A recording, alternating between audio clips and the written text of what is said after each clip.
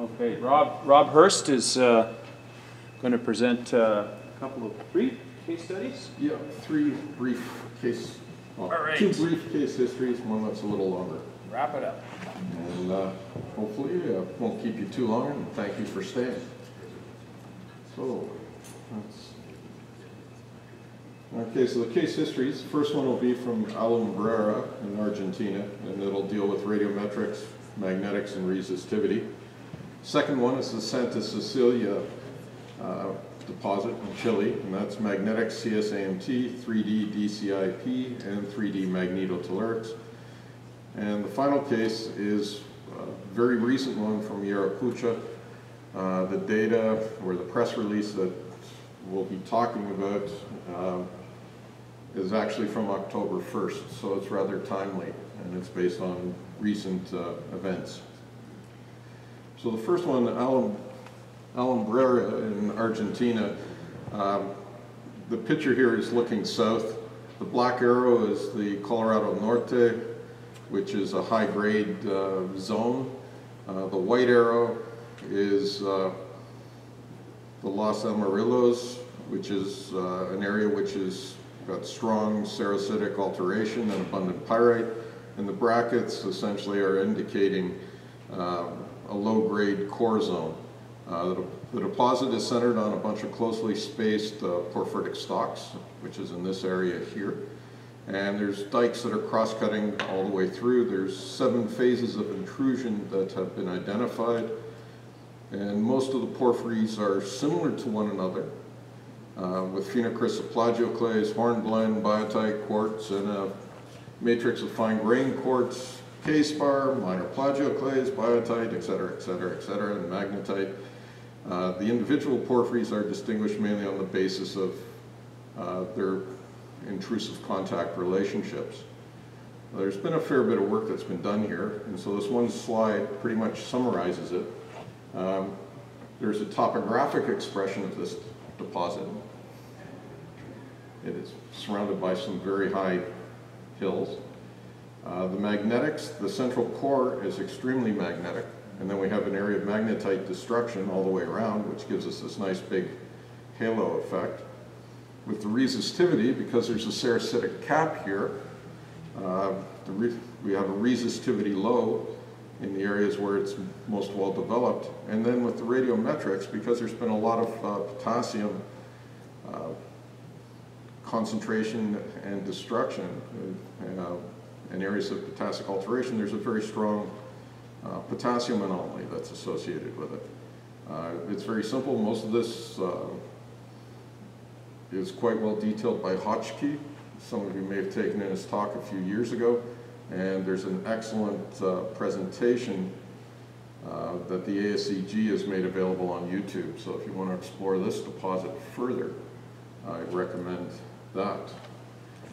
Santa Cecilia is in Chile. This deposit is rather interesting because it almost fits every phase of Silito's model and cartoon almost perfectly. There's intense hydrothermal alteration, which has affected all the rocks at Santa Cecilia. Comprises a peripheral propylitic zone and an inner shell of quartz alunite, sericite, chlorite, and clay pyrite.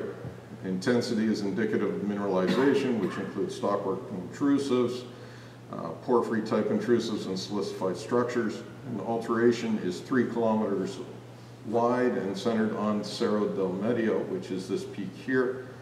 And it extends down along the ridge to where it narrows to approximately 1 kilometer. In this particular area of survey, there's 1,000 meters of elevation that had to be dealt with. And this diagram here just shows the relationship between Silito's model and the various phases which had been mapped out by the geologists at Santa Cecilia. And based on these relationships, one can come up with what would be the expected DC resistivity and IP response. So in the host rock, we're expecting high resistivity, no chargeability, moderate mag susceptibility. The stock, again, moderate resistivity, low chargeability, and moderate susceptibility again, and then the alteration zones would vary from low to moderate resistivity, moderate to high chargeability, and a low susceptibility. There's been a fair bit of work, and the initial work consisted of doing a ground magnetic survey, which helped define 5 separate little zones. There was a mobile metal ion geochemical sampling program, and this identified some very prominent gold and copper anomalies. There was a small CSAMT survey which was conducted over the bulk of the main body of the stock, and this was followed up by a limited diamond drilling program.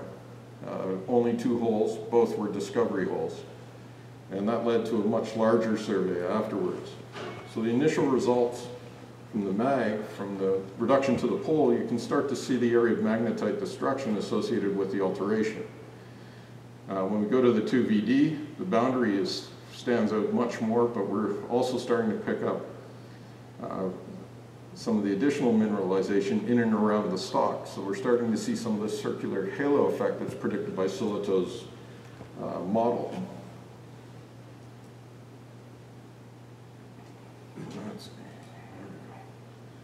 The CSAMT was 4 lines, 2 long ones, 2 short ones, over the central part of the stock.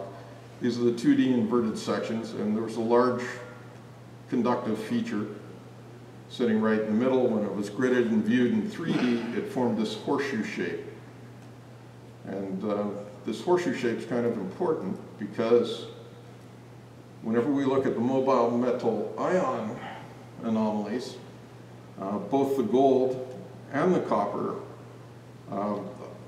the highest values are centered over top of the CSAMT anomaly, but they also are a similar horseshoe shape.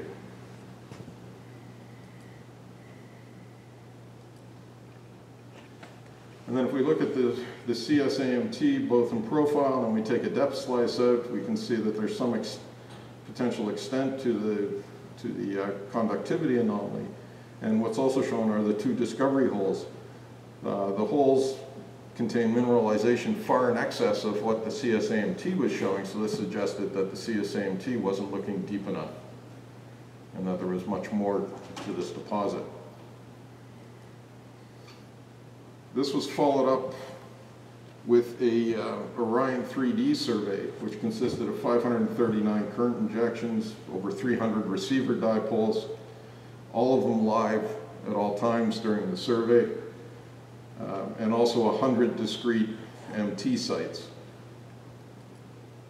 So this resulted in a cloud of apparent resistivity points, well over 150,000 data points. And the same thing with the chargeability.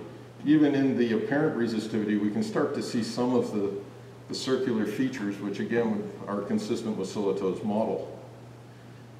Inverting the data set in 3D and clipping it to the sensitivity, to the area of highest sensitivity.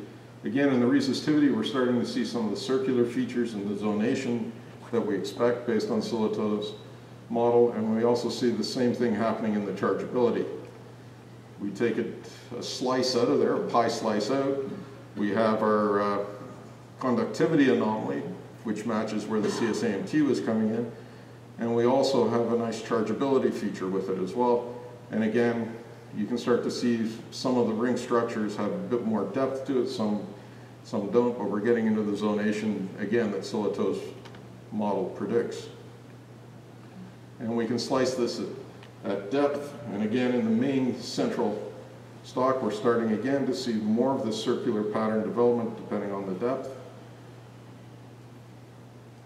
We move into the MT survey. Invert that, we have this large MT cube. We can take some slices out of it all the way through. In the central portion again, where the CSAMT anomaly is, we have a very well developed MT anomaly. Then as we take yet another look, in this case we're bringing in the DC resistivity. It actually matched quite well. The DC resistivity was mapping out the top of the central conductive stock. The MT was mapping out quite a nice feature. And additionally, it was starting to show the roots of the system. So by bringing the MT in, we're starting to actually be able to characterize the entire system and have a better feel for where we actually are in the system, again, based on Solito's model. And if we compare the MT with the CSAMT, which is in the left panel there, again, we can see the CSAMT matches fairly well, but the MT definitely shows that it's a much larger conductive body. If we superimpose the drill holes, which is in the right section, and we're only looking at a 10 ohm meter conductivity shell there, the majority of the drill hole and the high gold and copper values fall within that 10 ohm meter range. And if we were to expand this out to 15 ohm meters, it would cover the drilling off completely. The final example is from Yauricocha in Peru. The Yauricocha mine is located in the Alice district, I know I'm pronouncing this all wrong, Yayos province, Department of Lima. Geographically, it is the high zone of the Eastern Andean Cordillera. It's an area where the Nazca Plate slips beneath the overriding South American continental plate. Most of the stratigraphy, structure, magnetism, volcanism, mineralization are spatially and genetically related to the tectonic evolution. Yauricocha features multiple polymetallic deposits represented by skarn, carbonate placement, bodies, intrusion hosted, et cetera, et cetera. In general, there's a huge monzonite on one side, and then we have a marble limestone on the other side, and the main ore zones are falling in this structural zone between the two. There's several deposits. This is an active mine, both with underground workings and surface workings. It's in challenging terrain again. The most recent area is often... This gun, was it right? Or is this a porphyry? This is a porphyry. It's carbonate replacement. Yeah. It's a fairly equigranular granodiorite in there, but there are some porphyry dikes in there. Yeah. And so a large-scale Titan survey was conducted over several years, both DCIP and MT covering the entire trend. We're only going to look at one line from the most recent survey. But again, because this was an active mine, it's a very high noise environment due to the infrastructure and the operations. So it's a bit challenging on the noise side as well as topographically. There is a tunnel, the Klepetko tunnel, which links up a number of the deposits. When they were going through the tunnel, they actually came across a high-grade, well, relatively low-grade zone, which is the yellow in here. They had their known zone off in this side, which was mostly structurally controlled, but a combined joint inversion of the DC resistivity with the MT produced this anomaly here, which, okay, their deposit is definitely on the structure. We can map out the fault. They decided they wanted to test to see what was going on in this portion here. So they drilled from underground from the tunnel. They drilled down into the this porphyry that was in this monzonite that happened to be in there. So this was a new discovery for them. It was something that they did not expect to see. And the grades are pretty good. There's high-grade portions, lower grade, and this is their interpretation of what they think the potential extent of this low-grade zone is.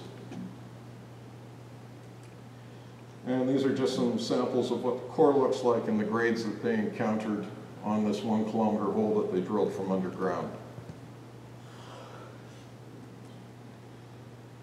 So, in conclusion, as I'm sure you've discussed most of this session, porphyries tend to be highly magnetic, magnetite rich. We can map out the cores, the mineralization, and the zonation. If there's a resistive cap, that can be mapped out. And the high chargeability that goes with it. Radiometrics can be of use. CSAMT, DCIP. Putting all this into 3D space, looking at it all combined in one view, it allows us to see where we potentially are in the overall system and how it relates to everything else. And it can be a very good guide to future exploration efforts, even around existing mines. And if we can integrate geochemistry and geologic mapping, we can come up with an even stronger interpretation. And I'd just like to acknowledge Dave Thompson of Cerro Grande Mining, Sierra Metals, and there's a list of references here, of main references where you can go to for more information and data on any of these deposits. On that short and sweet, thank you.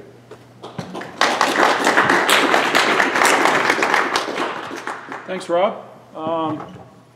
Well, we didn't get the lights turned off. You could have done it, but anyways, we were told it was going to shut down at 5, so we were sort of waiting for Dr. Doom. So, anyways, thanks very much to our speakers and to the audience. I know some of you will enjoy the natural fields session tomorrow, but we'll get a note out on Segmin, and if anybody doesn't know how to get on Segmin, and as I say, try and reach out to me.